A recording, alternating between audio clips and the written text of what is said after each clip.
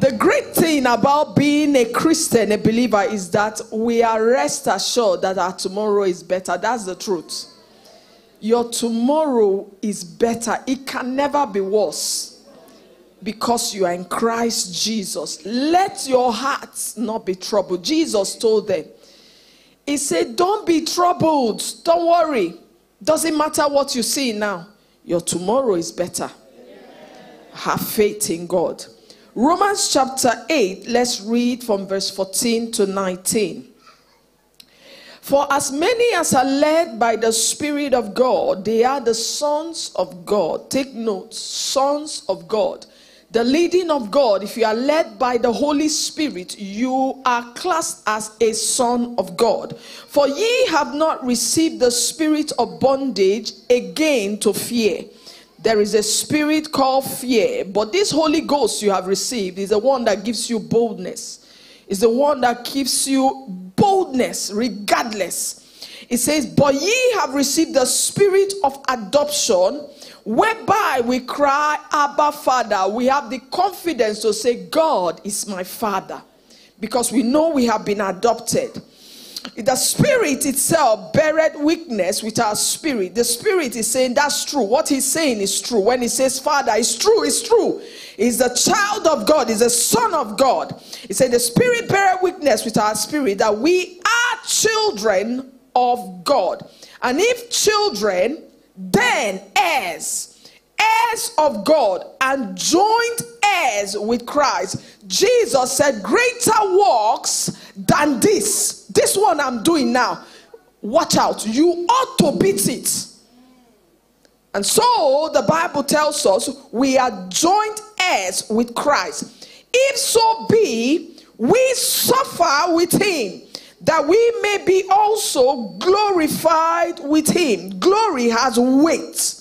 For I reckon that the sufferings of these present times are not worthy to be compared with the glory which shall be revealed in us. For the earnest expectation of the creature waited for the manifestation of the sons of God. Somebody praise the Lord. Hallelujah. Hallelujah. Please take your seat. The world is waiting for you, city of God. Nothing is moving because you have not made it move. The errors that you see is because you permitted it. For the earnest expectation of the creature waited for the manifestations or manifestation of the sons of God. And we saw in verse 14, for as many as are led by the Spirit of God, they are the sons of God. We are looking at living in the presence of God. We just concluded our conference, the presence and the power. So we want to look at the presence of God. We want to live in the presence of God daily, perpetually. The presence of God doesn't end at the door. It doesn't only occur when you are in church. When we say take the Holy Ghost, and sometimes we see the manifestation where we see people fall or people turn around, people shake. That is not a proof that the Holy Ghost is there. That you didn't fall, that you didn't shake, doesn't mean the Holy Ghost or his presence wasn't there. It may happen. It's good it happens. Why? So that it will help some unbelief.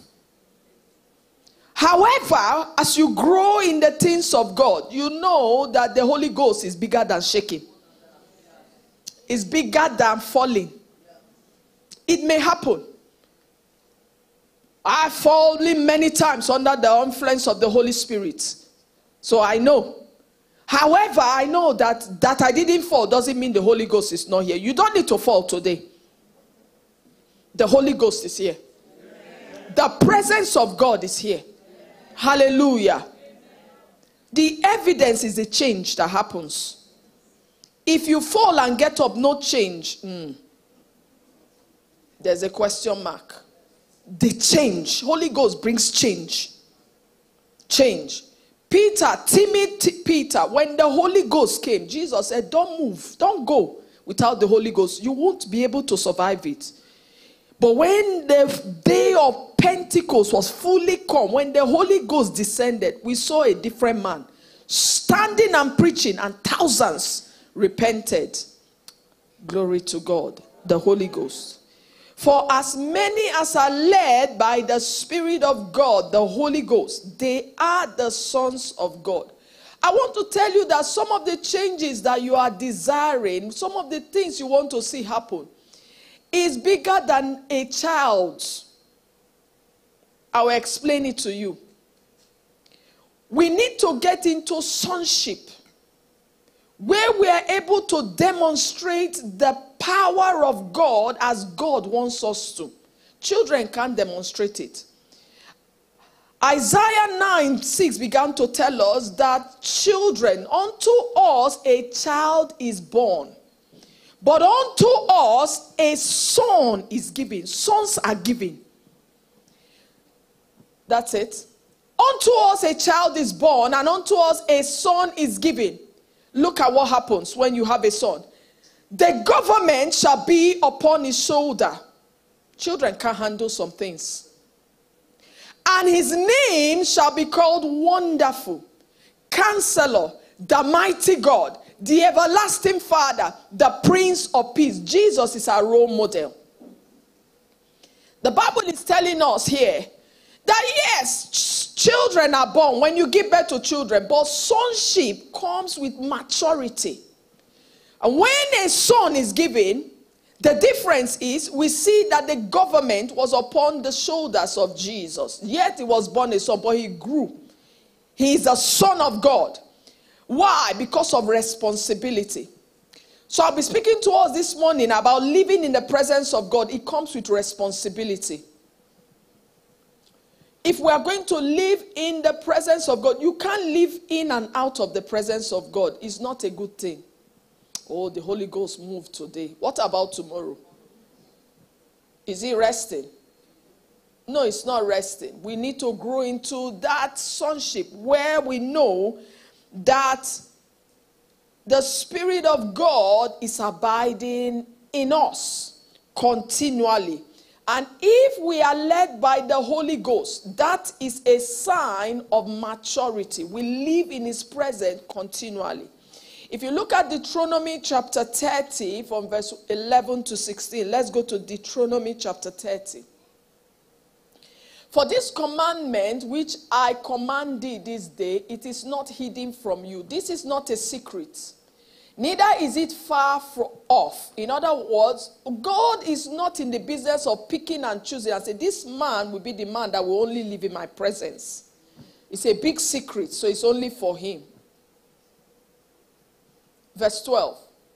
It is not in heaven that thou should say, or shouldest say, who will go up for us to heaven and bring it unto us, that we may hear it and we may do it. Verse 13. Neither is it beyond the sea that thou shouldest say, who shall go over the sea for us and bring it unto us, that we may hear it and do it. But the word is very nigh unto thee, in thy mouth and in thy heart, that thou mayest do it. See, I have set before thee this day life and good, death and evil. 16. In that I command thee this day to love the Lord thy God, to walk in his ways, and to keep his commandments and his statutes and his judgment, that thou mayest live and multiply, and the Lord thy God shall bless thee in the land whither thou goest to possess it. God is saying, what he has commanded, what he has left us to do, it is not in heaven.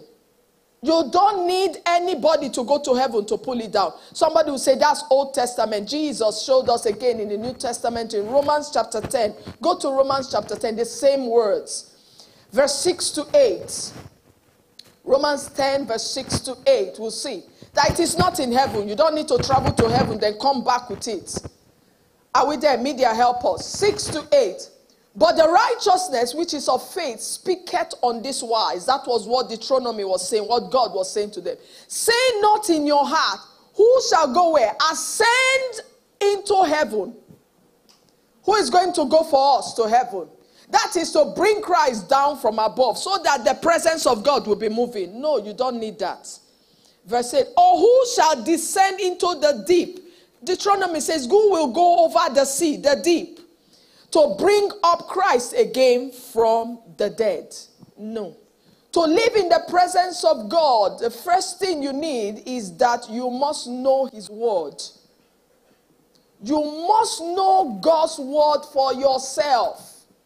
Living in the presence of God is every man's responsibility. It is not something mechanical where we just charge up. That's the Holy Ghost. That's the presence of God. Then we rest. No. God wants us to live a life perpetually under his influence, where he's leading us by his Holy Spirit. That way we live in his presence continually. How do we do this? By knowing his word. The reason most people struggle to remain in the presence of God is because they don't know the word of God. If you don't know the word of God, you will struggle. Verse 11 of Deuteronomy told us that it is not hard. You don't need to, it's not hanging in heaven and needs to be pulled down. It's here with you. How do you know that, Pastor? Because the Holy Ghost is in you. It's here. It's the Holy Ghost. When you receive the Holy Ghost, it is not for decoration. It is not to be used only when you are amongst the brethren. I want to show everybody that I'm filled with the Holy Ghost. No, do it at home. Do it on the streets. Do it as the occasion demands. Let him loose. Let the Holy Ghost go to work in your life. Hallelujah. You must know the word of God.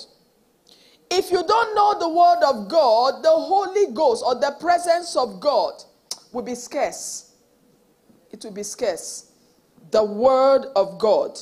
And I read in the book of Luke chapter 24. Let's look at Luke chapter 24.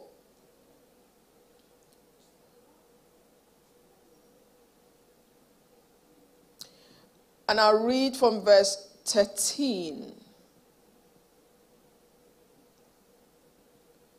You must know the word of God. These are two men discussing about the events that just happened. And behold, two of them went that same day to a village called Emmaus, which was from Jerusalem about 80 furlongs.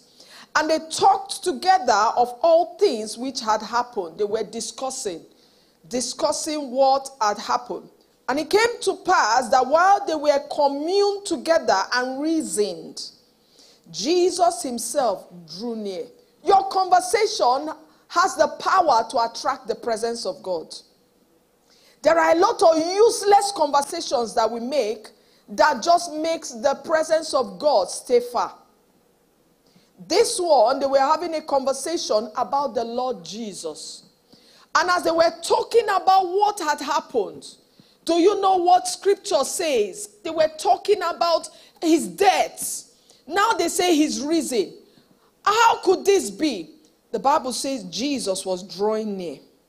You can attract the presence of the Holy Ghost, just like you can repel it.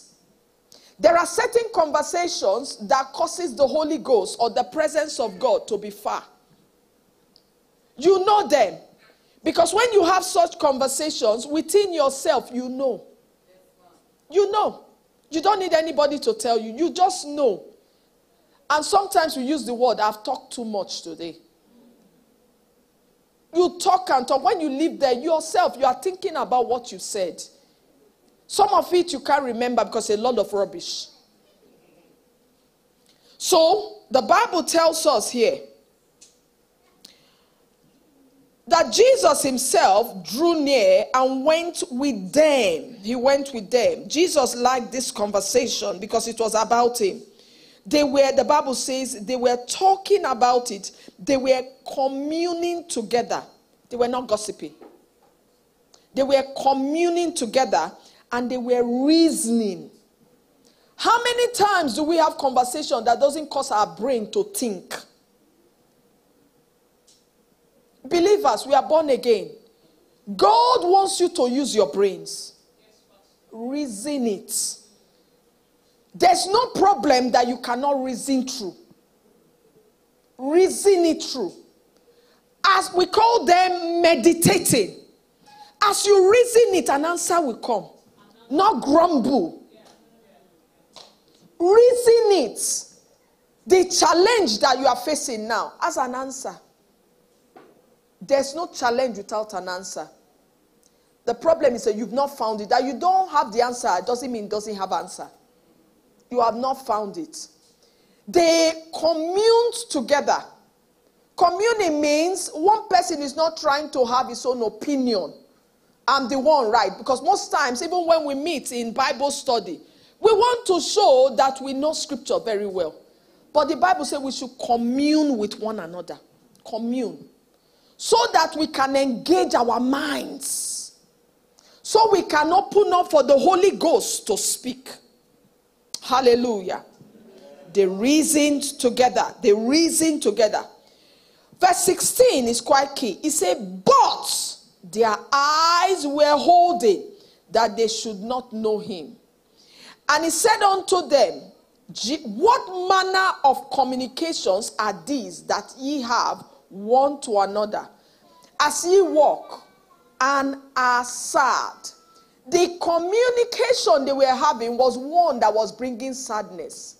Jesus is speaking to us this morning and asking us, what is this communication you are having? After you finish it, husband and wife, everybody's upset. Everybody's anger is up. We are boiling. Jesus is saying, what kind of communication are you having? Your communication matters. Yes, it can attract the Lord. It can also cause you to be put in a wrong state of mind. Nobody has done it to you. It's your communication that has done it. And Jesus asked them the question, what manner of communication are you having? Because it's reason, but they are sad. Why? They are communing in ignorance. And the one of them, whose name was Cleopas, answering, said unto him, art thou only a stranger in Jerusalem, and hast not known the things which are come to pass there in these days? And he said unto them, what things? You know how we speak to God as if he's not aware. He doesn't know your troubles. He doesn't know your challenge. He doesn't know your pain. Jesus says, what is it?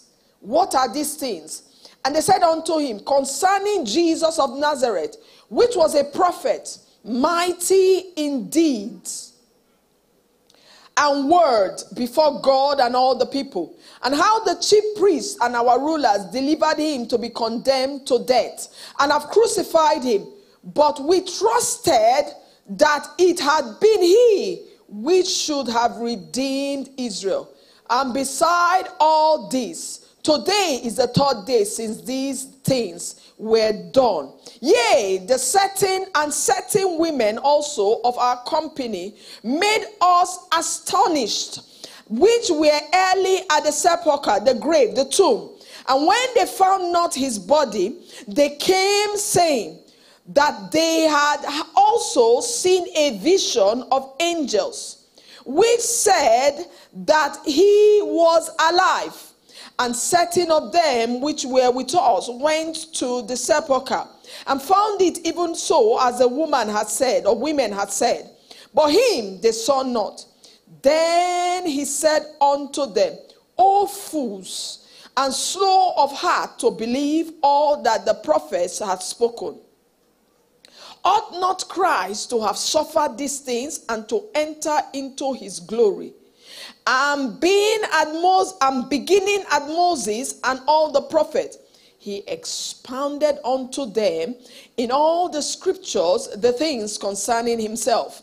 And they drew nigh unto the village whither they went. And he made as though he would have gone further. But they constrained him, saying, Abide with us, for it is towards evening, and the day is fast spent. And he went in to tarry with them. And it came to pass, as he sat at meat with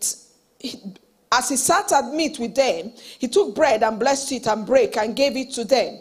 And their eyes were opened, and they knew him. And he vanished out of their sight. And they said one to another, Did not our heart burn within us while he talked with us by the way, and while he opened to us the scriptures? And they rose up the same hour, returned to Jerusalem, and found the 11 together, saying, and this is what they said, The Lord is risen indeed, and had appeared to Simeon.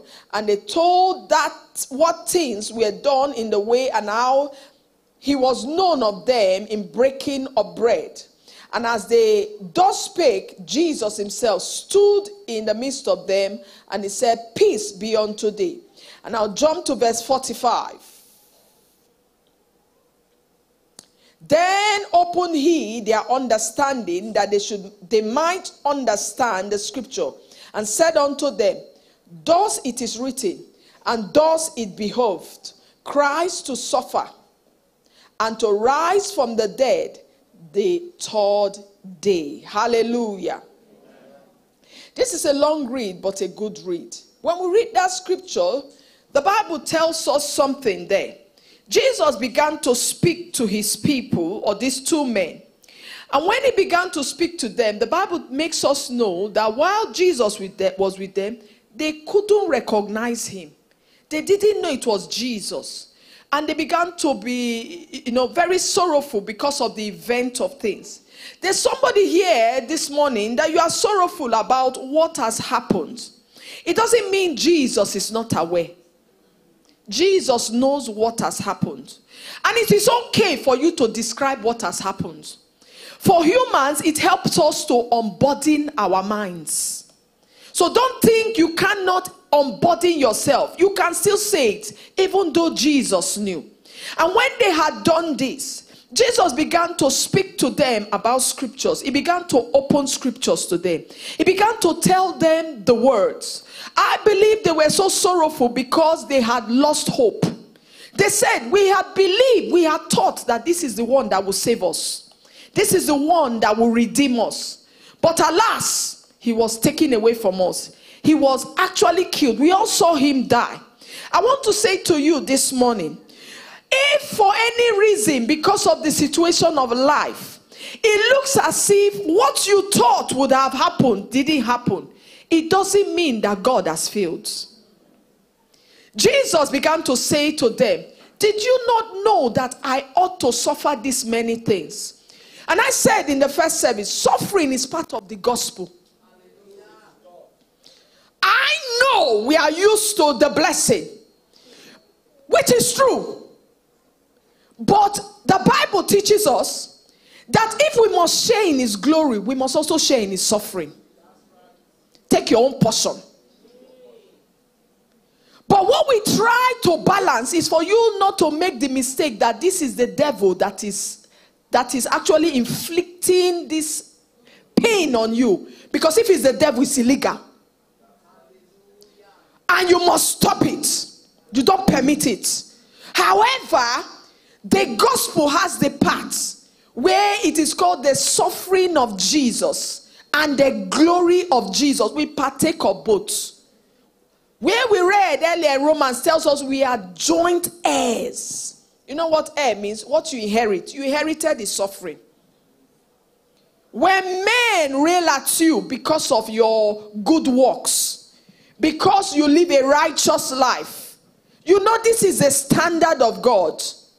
And even though in the world we live in today, the world teaches us otherwise. But when we look at scripture, the scripture tells us, no, this is how Christ says we live. And we live by that word. Then you begin to hear comments. You know they are throwing it at you. There's no need to be upset. It is the suffering of Jesus. You partake of it. And so Jesus began to expand to them and said, did you not know that Christ ought to suffer and to die and to be buried like every other man? But on the third day, he would rise again. And Jesus said something. He called them foolish. And I said this morning, every time you don't know God's word, it's not me. Jesus says you are foolish. You are foolish. Why? Because the enemy will take advantage of you. He will take advantage of your emotions. When you should not be sad, you will be sad. You would have wasted your time crying. It's a waste of time. When you ought to put that time and energy into something that will produce for you.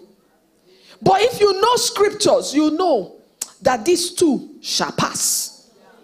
That's what the Bible says. It says, and it came to pass.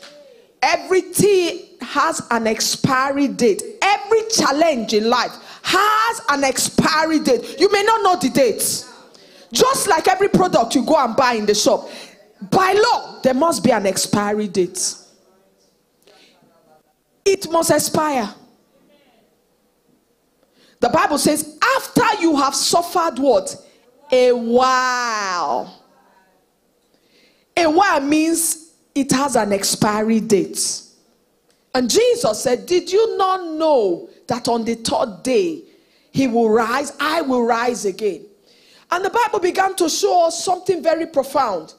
It said when they got, remember they were going somewhere. When they got to their destination, Jesus now said to them as though he was going to carry on his own journey. But these two men, thank God for their life. He said they compelled him. They said, don't go.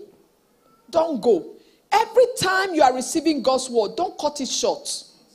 World Changers Conference may have ended, but don't end it in your life. It doesn't mean that the word should cease in your life. When Sunday service is over, don't stop hearing God's word. We are living in a generation and a time where the word of God is so common. It's not scarce. How do I know that? If you go to YouTube, you find God's word. If you go to Facebook, you find God's word. Just name it. Twitter, there's God's word there. So what is your excuse? That is why God has positioned you at such a time as this. So you live in his presence. How? By knowing God's word. How do you know God's word? You keep receiving it. You keep receiving it. You allow it continually flow in your life. You are absolutely responsible for that. Let the word of God dwell in you richly. How is it going to dwell in you richly? When you open yourself up for the word. And they said to him, he said, don't go, don't go. Come and stay with us tonight. Don't go. And Jesus stayed. Every time you invite the word, it comes. What you celebrate will stay. What you don't celebrate will not stay. If I come to your house once and I perceive that I'm not welcome, you will never see me. What's the point? It's the same with the word of God. If you esteem God's word, it will want to remain. If you don't esteem it, you treat it lightly. It doesn't really matter. No. You speak big English. That is fine. It will go to where it will be esteemed. Even God says, my word have I highly what? Exalted. God says he exalts his own word. So the word of God will only abide, will remain where it is celebrated. Celebrate God's word in your life. When you celebrate God's word in your life, you will pursue after it. And these men, when they got to their destination, they said, please don't go, stay. And he stayed. They continued. They continued with the word. And as they continued, remember what we saw earlier. When he was talking to them on the way, their eyes were still blind. They still didn't recognize Jesus. However, they said later that their hearts were burning, but they didn't recognize him. So imagine if they have allowed him just carry on going, they will still remain with that blind eyes. How many times have we stopped the breakthrough before the breakthrough came? Because we thought, oh, we've just finished it now. They just laid hand, they prophesied, which is all well and good. But don't stop there. Don't stop there. Continue to discover God's word. Make war with the prophetic word, the word of God that has gone forth before you. Continue to hold on to it. And the Bible says he decided to break bread. You don't break bread. He didn't break bread on the way. As you give God more time with his word, what you are doing is you are giving yourself more opportunity to be blessed. Amen. Above and beyond. There are blessings and there are blessings. There are blessings that are called fearful blessings. It is not going to happen in 5 minutes. Most times it doesn't just happen when you come and do your 2-hour service. It is accumulation of the word over time. Then when the breakthrough happens, people think, oh, it was just that one. It's not just that one. How many times have you seen preachers? Oh, I didn't know. And he said, I've been a minister for 20 years. You didn't know him when he started. It's over time. Words is the same thing. And so the Bible tells us that Jesus stayed, he broke bread, and the moment he gave it to them, their eyes opened. And they began to know what Jesus was talking about. And they began to understand. Even though an angel had come and had told the women, there was still doubt in the air. But by reason of the word of God that went on for a good amount of time, that opened their understanding. Jesus said he opened their understanding that they might understand scriptures. For you to know scriptures, you need the Holy Ghost. Don't go and say, I'm going to bring Jesus. He has left the Holy Ghost here. That will help us to understand, to know scriptures. 1 Corinthians chapter 2. Let's read 1 Corinthians chapter 2 from verse 9 to 10.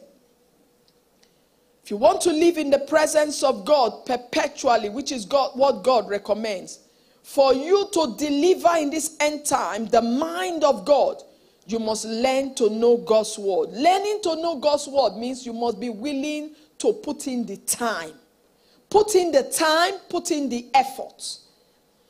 9 to 10 says, but as it is written, I had not seen, nor ear heard, neither have it entered into the heart of man, the things which God hath prepared for them that love him. Love requires time. But God had revealed them unto us by what? His Spirit. For the Spirit searcheth all things, yea, the deep things of God. You want to know the word of God? Invest your time in knowing God's word. When you invest time, you are allowing the Holy Ghost teach you. That you are in a hurry doesn't mean the Holy Ghost is in a hurry. Find time.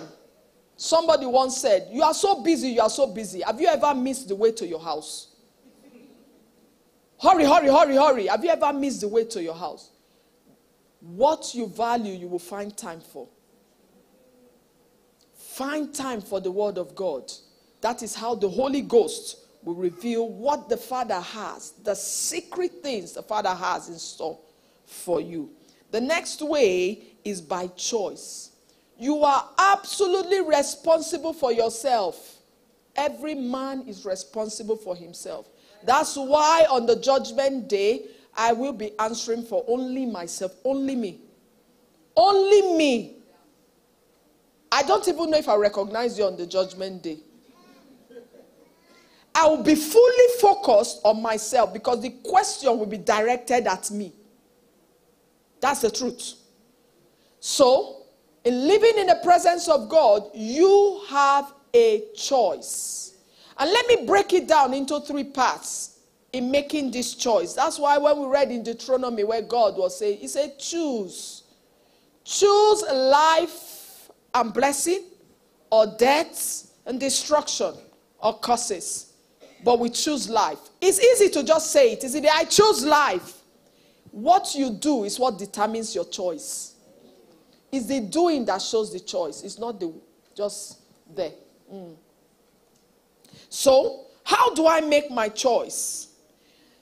One of the ways we make our choice, I put it, number one, is that you must be a clean vessel. You must be a clean vessel. Holy.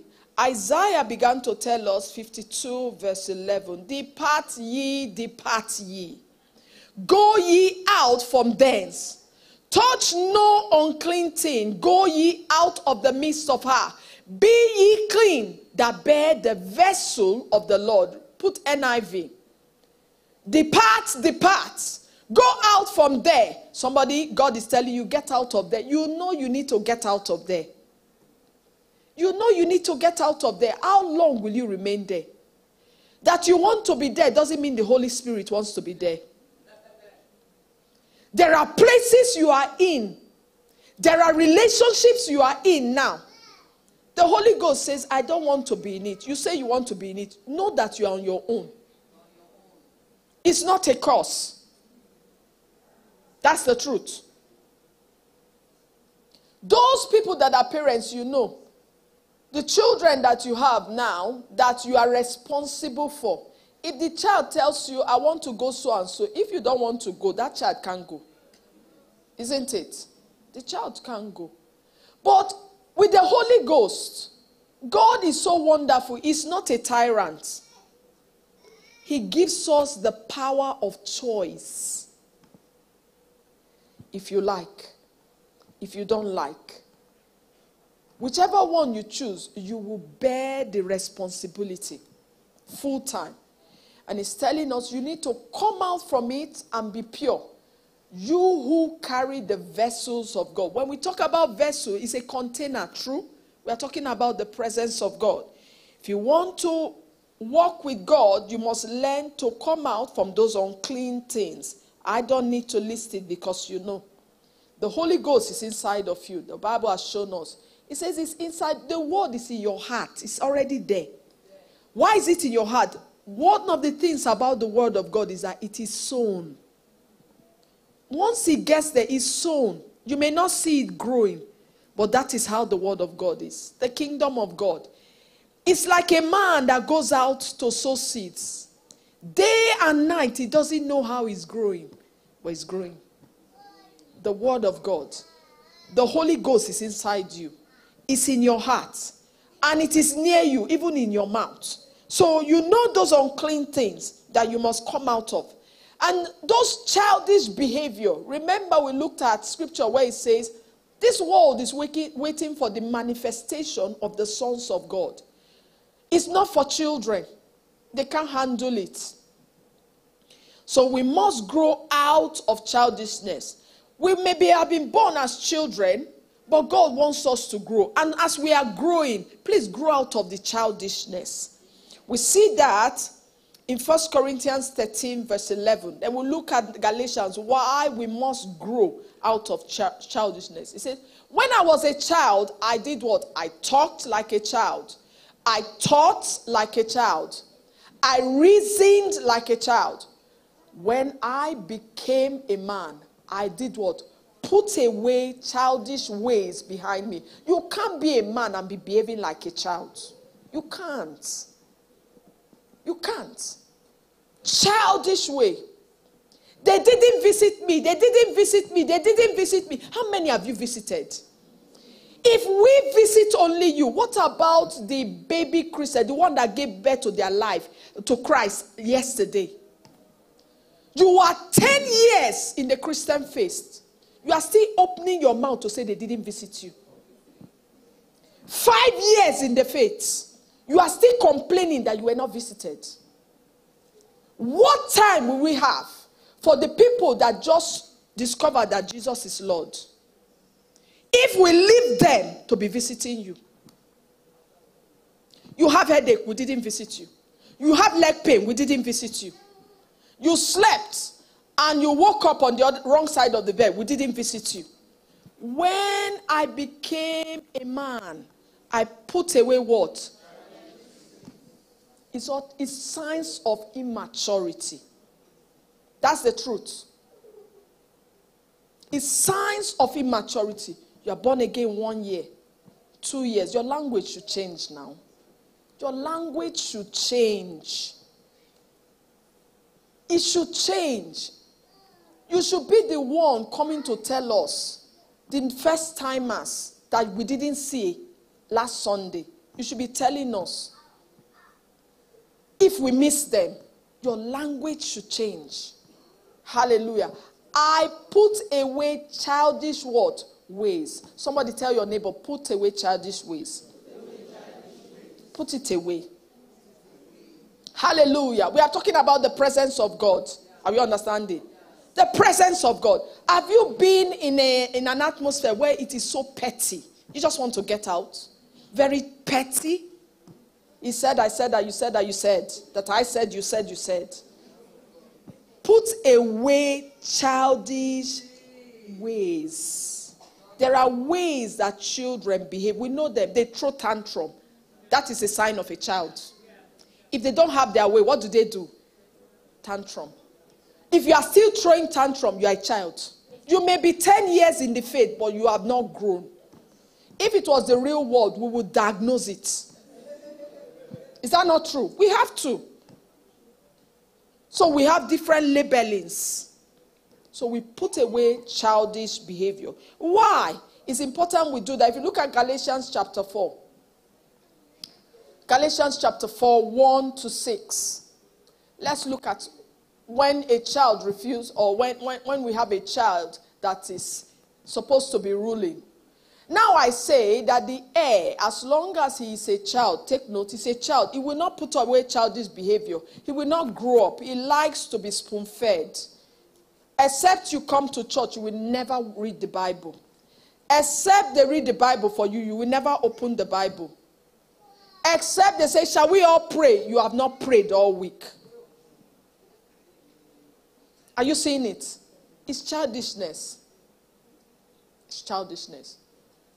As long as he's a child, he's different nothing from a servant. There's no difference between you or not you.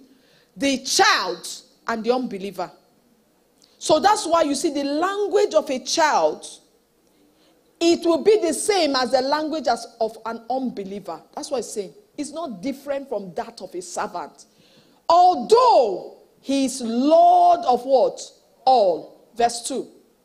But is under tutors and governors until the appointed time of the Father. Let me help you. These tutors and governors, they are not kind, though. They are not kind. Verse 3. Even so, we, when we were children, were in bondage. Can you see that? He's a child. He's born again, but he's a child. What is he under? They are in bondage under the elements of what? This world. So if the world is suffering from leukemia, don't worry. That child is under the same element. Heaven help that child. My back is paining me. My this, my that. Under the element. I like you to understand. I'm not saying you are a sinner. But you must understand that there are men that are sons that are walking as heirs with the Lord Jesus that are not under the elements of this world. The elements of this world is the sickness that the world suffers. That's the same sickness the child will suffer. The lack that the world suffers, that's what the child will still suffer. But he's Lord of all. He's supposed to be living in abundance. But because he's a child, whatever the world is suffering, they will suffer it. That is the danger. That's why the Bible says you must put away childish ways, childish behavior, because it's a risk. It's a risk. Hallelujah. So we've looked at that. We must be a clean vessel. Clean vessel means we grow in maturity. We don't go where the Holy Ghost doesn't want to go. We don't mix up. And the next thing is that we must be sanctified. We must be sanctified. Exodus chapter 19. Verse 10 to 15. Exodus 19. Let's read that. It says, and the Lord said unto Moses, go unto the people and sanctify them today and tomorrow, and let them wash their clothes. One translation says, go unto the people and let them sanctify themselves again. They may have done it. Maybe something went along the way. There's a bit of that. God said, go and do it. So let them wash their clothes and be ready against the third day. For the third day, the Lord will come down in the sight of all the people upon Mount Sinai. God is coming down. Read on.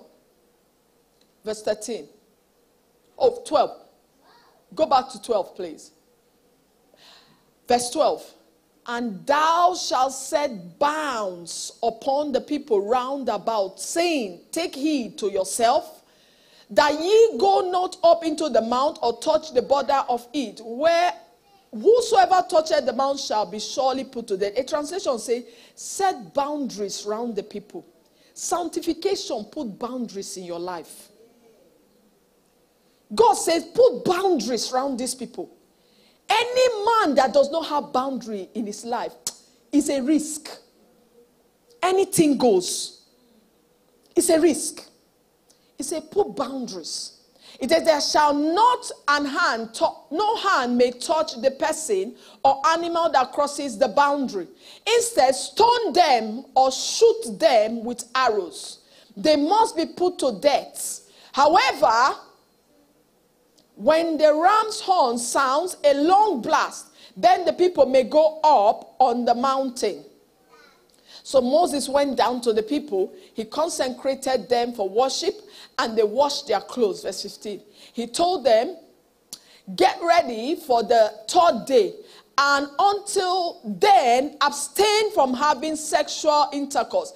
In other words, I said in this verse 15, when you read this scripture, God was teaching us, when it comes to sanctification, there are levels of sanctification. That was what that verse 15 was saying. One translation says, stay away from your wife. Don't have sexual relationships because I'm coming. In other words, God is saying there are levels to sanctification. Some of you, God has given you your own sanctification. But you, because you want to be like the other person, you copy and copy and copy and even copy their damnation. You copy everything. You copy. There are levels of sanctification. It says set boundaries on these people. Let them have boundaries. When you read verse 18, you see God come down with fire. Sanctification is so important. It takes sanctification to receive God's arrival without casualties. If you are not sanctified and God comes, you will die. That's why he told them, he said, go and tell them to clean up. I'm coming. I need these people to be sanctified. It also requires holiness. Holiness is just double sanctification. God requires it. He said, be ye holy, for I, the Lord, I am holy. It is so important that we live a sanctified life. God does not want us to just go about life without boundaries. Do not remove the old landmark. Go and have people that shifted the boundaries. God put it here. They push it. Just a little is a risk. The Bible says, put boundaries. Anybody that passed that boundary, they don't let them come back, you know. Don't even touch them. Stone them. Shoot them. It's so important. John 17:17 tells us something. They put John 17, so you don't say this is just Old Testament. It doesn't matter. Pastor, it doesn't matter. Let's read it together. Sanctify them by what? The truth. Your word is truth. God still requires it today. He still requires it today. It's not old-time religion. It's not. It's the word of God. I discovered that wherever you go, the Bible is universal. we are very good at saying the culture of this land. No, it doesn't apply. It applies everywhere. It's you that it doesn't apply to because you refuse to follow it. The Bible is universal. And when we look at this, we are still looking at making your choice. It's a choice. Under this is conviction. Conviction that leads to righteousness. Every time you know God convicts your heart, you know, you hear questions like, Pastor, I just want to ask, is drinking alcohol, I won't be intoxicated, is it a sin? Actually, the Lord has convicted you on that particular issue. Do you understand? So what you want now is validation to be disobedient. So the best thing is, I will also throw it back at you. Go and pray. Go and pray about it. I cannot validate it. Go and pray. And when you are praying, open up your spirit to hear the word of God. I don't know. We all have our convictions. One tribe, God said to them, he said, don't cut your hair. Another one, their father told them, he said, don't drink. It's forbidden. So you know. You know what God has convicted you of. You know. So, conviction that will lead to righteousness. And let me say here, when you are convicted and it leads to righteousness, what happens to you is that it releases the power of God in your life. Miracles begin to happen naturally. Signs break forth in your life. If you read the book of Acts of the Apostles, chapter 2 from verse 37 to 43, you see where Peter preached the word of God. And after that, when the people, the Bible said they were convicted in their heart. They repented. They began to repent. They lived right. And the Bible says God began to wrought miracles. Signs and miracles. Just follow the convictions of the Holy Ghost. Miracles, signs, they are something that should be natural. Not just to you, but through you to the world. The world is waiting for you. Hallelujah. Now, the last one is that we must learn to stay the course. Stay the course. If this is what God has said, you know that's what God has said. Stay there. Stay the course. Don't turn away from it. Deuteronomy talks about, verse 17 tells us, it said, but if you turn, God is never pleased when we turn. Stay the course. Don't change what you believe. That you haven't seen it doesn't make God's word of none effect. God is true and every man is a liar. Don't change. Don't change your language. Don't change your belief that God is able to do all that he says he will do. God says you will live in health. Don't change it. God says you will live in prosperity. Don't change it. That's what he says. If we look at Hebrews chapter 10, let's go to Hebrews chapter 10, verse 39. Hold on to every promise of God. But we are not of them. We are not like those people who draw back, who turn back unto destruction, perdition. But we are of them that believe to the saving of the soul. Can you put CEV? Put CEV if you have it. Thank you. We are not like those people who turn back. When they turn back, what happens? They get destroyed. We will keep on having faith. When? Until we are saved. Until you stay the course. You hold on. Keep believing God until it happens. It hasn't happened yet. Hold on. Until it happens. You stay the course. God began to tell us about Ephraim. The Bible tells us there about him. He said, Ephraim was armed with bows. When the battle came, he was carrying bows for battle. Yet, he turned back. Psalm 78 verse 9. He said, yet, when he saw battle, what did Ephraim do? He turned back. Look at it. The children of Ephraim, being armed and carrying bows, they turned back in the day of battle. Let me explain it to you. These were men that had the promises of God. They knew what the word of God said. That's what you have. What you have is promise. What you have is the word of God. That is a weapon. For the weapons of our warfare, they are not carnal. They are mighty through God to the pulling down of stronghold. They are not. They are weapons. Weapons of war that can bring down any onslaught of the enemy, any adversary, any principality, any power. It brings it down. The Bible says they turn back in the day of battle. There's always a day of battle. There's always a day of battle. Why? God allows it because you need to sometimes exercise these weapons. It's important. If you look at different countries that have weapons, from time to time, they just go and shoot. You don't wait till the battle comes before you shoot. How do you know it will launch on that day? So you look at it. America, they go and do exercise with South Korea. They are testing their weapon and also sending a message to the enemy. We are still here. Careful. Careful. God is teaching us.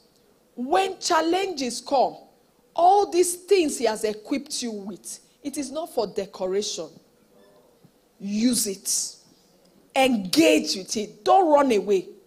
Speak the word of God, and you will see the mountains come down. Shall we rise to our feet as we begin to pray? Somebody, you are saying, I'm going to live in the presence of God. I'm going to walk in the consciousness of the presence of God. I will not back down. I will not back out.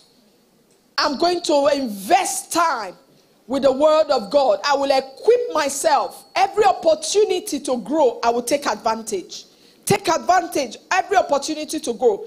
Now make this your choice. Decide, this is my choice, that I will live the blessed life. I will live the blessed life. I will live a life that my vessel is clean. I will live a sanctified life, a holy life. When I'm convicted of the Holy Spirit, I will have the boldness to also go through with what God has convicted me of. And I will stay the course. I will not turn back. Somebody open your mouth and pray. Bratatila bakotalaba. Librada katakata. Zibrado kotomana katele gebanto lekapa. Zibrede kuta labante likata. Legribato sipende ki labado suta. Mashata legedeki lababo shata. Leta manakata hilebado sata. Father, in the name of Jesus, repepepetula palakata, meko parakatekeleba, libra katakata. I will engage my mind. I will engage my conversation. I will engage my reasoning with the word of God. Mekete lozu palakata, shanda kalakata, lezika lebo shata legede malakota lakata, libro kota matali katakata, lekata da bosha katakata, reketeketeke balautosakete, rapapapapapa. No more shortcuts. Rikapa. No more moving the boundaries. Reketele kutala balakata. Reketeke balakata. I clean up this morning. I clean up. I clean up because the presence of God is abiding in me. I have the Holy Ghost. I have the Holy Ghost. I have the Holy Ghost to take this city. I have the Holy Ghost to live right. In the name of the Lord Jesus. If you are listening to me this morning and you are saying, Pastor, I want you to join faith with me, to pray with me. I want to live a consecrated life. There's no habit that cannot be broken. There's no evil habit that cannot be broken. The power of God is greater. There is no lifestyle contrary to that which God has set that cannot be put to stop. You are going to put your hand on your chest and I'm going to pray for you. I speak that the power of God will enter into you now. You will hear the voice of God saying, this is the way that you should go. And the grace and the ability, the power to go that way, you receive it now in the name of Jesus. You receive it now in the name of Jesus. You receive it now in the name of Jesus. Go forward. Go forward. Make progress. Advance. Let signs and miracles begin to work in your life as you take this bold step in the name of Jesus Christ. Somebody bless the name of the Lord. Exalt him and thank him. Father, we give you praise. We give you glory. We honor you and exalt you for what you have done. I speak, Lord, that your word will run swiftly here today. That every man under the sound of my voice, they live in the atmosphere of the Holy Ghost. They live in the presence of God. They carry the presence of God. Therefore, principalities and powers, they are subdued as they enter a place because of your presence that they carry. Lord, it answers to them in the name of Jesus. Thank you, Lord, for in Jesus' name we pray. Amen. We're going to share the grace, but before we share the grace, couple of announcements. Don't forget, tomorrow is Bible study. We no longer stream online. So if you want to increase, you want to know God's word, you need to be in the house. It is live. It is live Bible study. On Wednesday is a communion service. We saw in scripture in the book of Luke, as their eyes were still shut, even though he was speaking to them, they couldn't comprehend it. But when he broke bread, the Bible says, and he gave them, they ate, their eyes were open. There's something about the body and the blood of Jesus. Every blindness, every covering cast cannot stand it. It must open up for you. Wednesday is our communion service and our prayer service. You are invited. And Sunday we carry on with 2 services, and I know God will do you good. Don't forget, if you are a couple, you invest in what is profitable, what is you value. Today is the last day to see with Sister Victoria and register your interest as a couple. We'll be going away and God will be equipping us in the name of Jesus. There will be no divorce in our midst. That's not the mind of God. Don't worry about what you hear and what you see or what you have experienced. We are talking about moving forward. The word of God is supreme. It's above every ideology. Come and invest in your relationship. I believe that's it. Praise God.